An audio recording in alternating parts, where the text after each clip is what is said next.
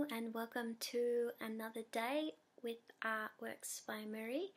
Today we're going to be doing the Dreamtime cards again today, and so the week will be starting on Monday the 25th and go through till the 1st of July, which will be on a Sunday. So we're going to be starting another it'll just be on the edge of another new week of a new month.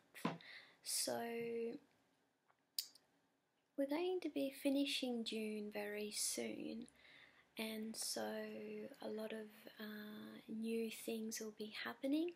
But on Thursday this week is going to be a full moon, so it'll be a time of letting go of everything, which is a great time right at the end of the month. So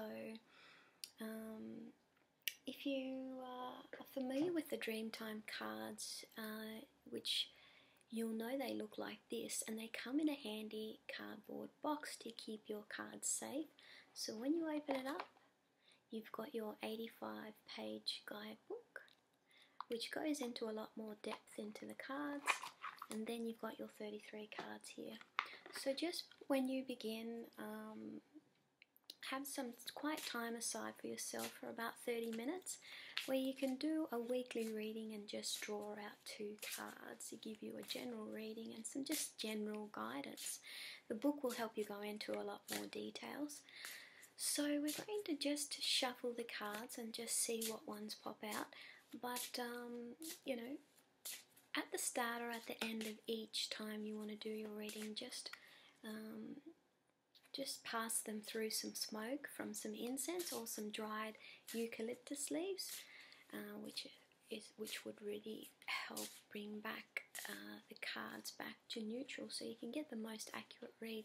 So let's see what's coming up.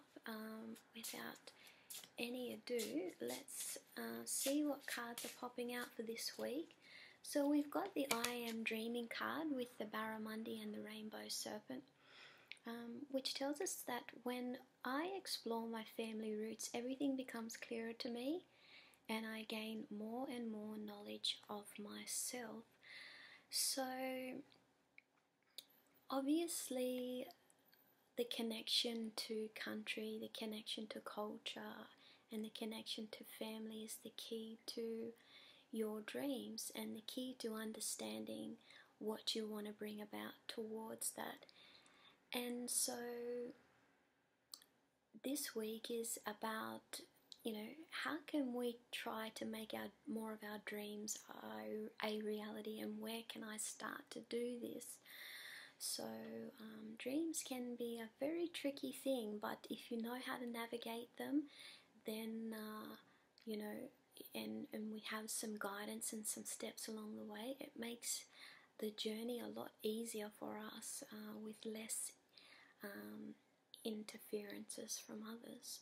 So if you want to read a little bit more detail about this one, just open up the guidebook and read some action steps and stuff and guidance that you can take on this card.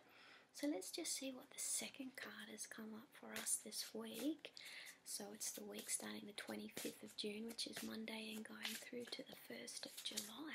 Oh, so 2 popped out, so I'm just going to put those back in again and shuffle just to make sure, whoa, those cards, we wanted to make sure that the right card came out for us. So the one that we drew is I Am Determined, which has the crocodile with dragonfly, and the message that it tells us is, when I focus on mastering a change, I allow myself to evolve to the next level.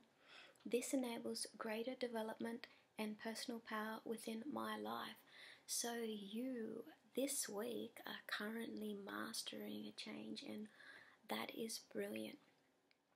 The more that we can focus on this change that we want to bring about, obviously it is directly related to our dreams.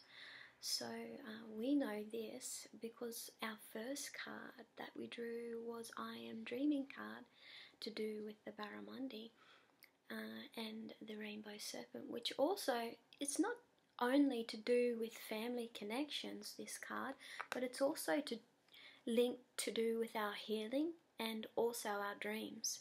This one is about taking our personal power and using that to push us forward with our dreams. But we also have to make sure that we have our focus there, and doing something every day on this really helps, because from that action that you do every day, that builds momentum.